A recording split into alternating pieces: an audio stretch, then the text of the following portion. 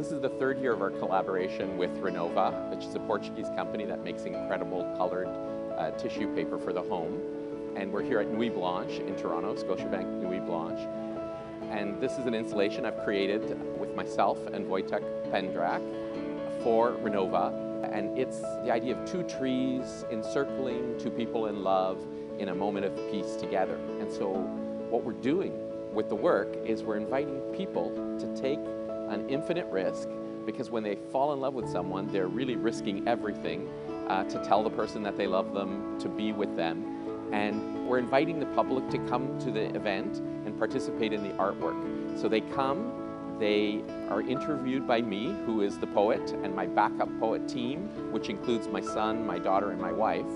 And we interview people, we ask them 4 questions. When and where did you fall in love? What do you love most about your partner?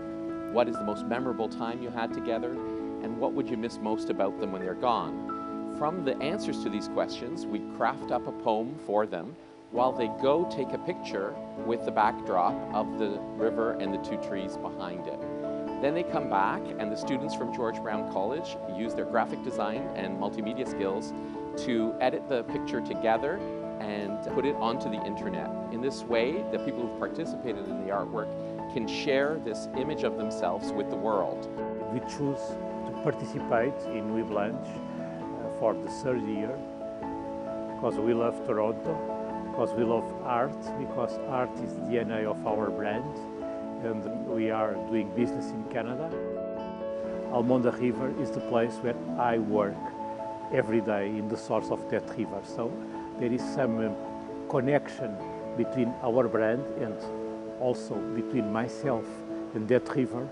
And there are so many stories about lovers in the river that to be here in Toronto, thousands and thousands of kilometers away from that place, and celebration of that place, it's also very interesting.